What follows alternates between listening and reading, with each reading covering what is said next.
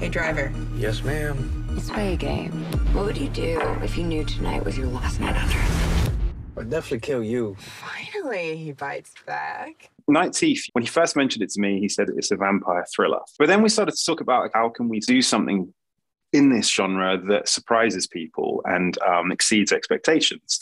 In that conversation, you know, just like we had sort of elevated London back on a film called Level Up and on iBoy, it was like, well, what about Los Angeles? Because Los Angeles, you're starting with something beautiful. Like, I think it's a beautiful city. You've got the beach, you've got the city. There are so many sort of different looks, and it's such a cinematic city. But what if we applied our same philosophy of let's elevate it, let's bring some Tokyo color to it and make it our Los Angeles? So you can get away with being a bit more fantastical. I think inherently, when it comes to lighting, I'm always looking for a natural motivation. What I wanted to do on this was, okay, let's create our Los Angeles, where our Los Angeles has these heightened colors built in practically. So maybe the streetlights aren't the kind of modern LED streetlights that you see in Los Angeles now. They're the old school sort of sodium ones. And let's use things like billboards to wash color down streets. So we're not just kind of thoughtlessly throwing green light down a street. There's a motivation for it in camera, in shot. So it kind of just makes this world that's heightened and fantastical and colorful, but it's still kind of grounded in its own reality. We kind of came up with this idea of neon noir.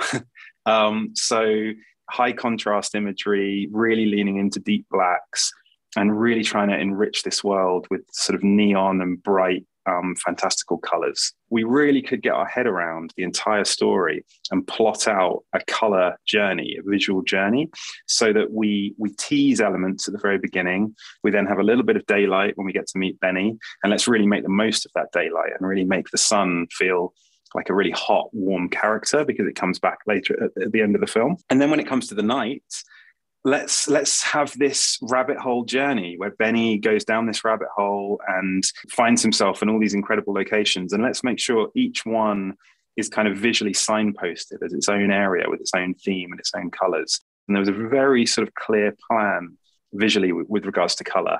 There's a lot of conversations about what is the costume, because that costume has to hold up to all of these sets, to all of these colors. And we had the idea to make the most of that, to lean into that as an opportunity. Let's make them shiny, for want of a better word. So rather than, matte or darker things, we wanted textures and colors that reflected light.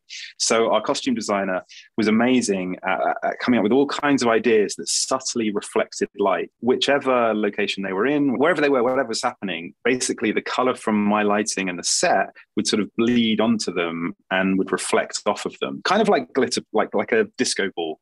I think it's an adventure film. It's a bit of a thriller, but actually it's almost in the kind of Amblin adventure thing. It's characters who are out of their comfort zone into this adventure, meeting dangerous characters. So we sort of thought, by combining on the camera and lenses side, that kind of 70s, 80s anamorphic aesthetic with quite sort of modern, colorful neon lighting, we would probably end up with our own thing. We had to have anamorphic no matter what. I did want that sort of large format, shallow focus, modern feel in that way. So then when it came to lenses, it was Simon Surtees mentioned these Cadwell chameleons. He just had one lens available, it's the 50mm. And we loved the idea of being able to sort of center frame Benny on this 50mm, really wide anamorphic lens, but with really shallow focus. And as he's taking in something in the foreground, crazy stuff's happening behind him. We actually did that as two separate shots. We shot at 48 frames. So he has a sort of subtle slow motion thing happening, whereas the girls behind him are in real time. And that lens just gave us that look. I really felt like it gave us the kind of 70s, 80s anamorphic aesthetic. It has beautiful distortion and flares, but it also had the sort of solidity and contrast and color from a modern lens. So as soon as we sort of saw someone standing in on that 50, it was like, that's it. That's the film. That's the look. I think it's brave what you're doing. Stepping out on your own like this. I think I've done 5 projects in HDR now, and every project to this point, I had shot SDR on set and done the color work in SDR. and then converted to HDR. So we just very early on said to Netflix, let us shoot it the best we can in HDR4 use. And they were so supportive. Our brilliant DITs, both in New Orleans and in LA, came up with a system where we had an SDR and HDR side by side. We had Jill Bogdanovich at Company 3, came up with this very sort of cinematic look, and it had to work in HDR and SDR. So we did loads of testing. And my whole approach to Dolby Vision to HDR is that we had a kind of HDR cutoff at about 70% brightness. That was kind of where it sat at our peak. And then we saved 70% and above as a kind of special effect. And ARRI have been so supportive just throughout my career. I think they really actually care about me and my career and my crew. And if we need something, they're going to get it for us. What is wrong with you? You can't be alive for 200 years and not go a little crazy.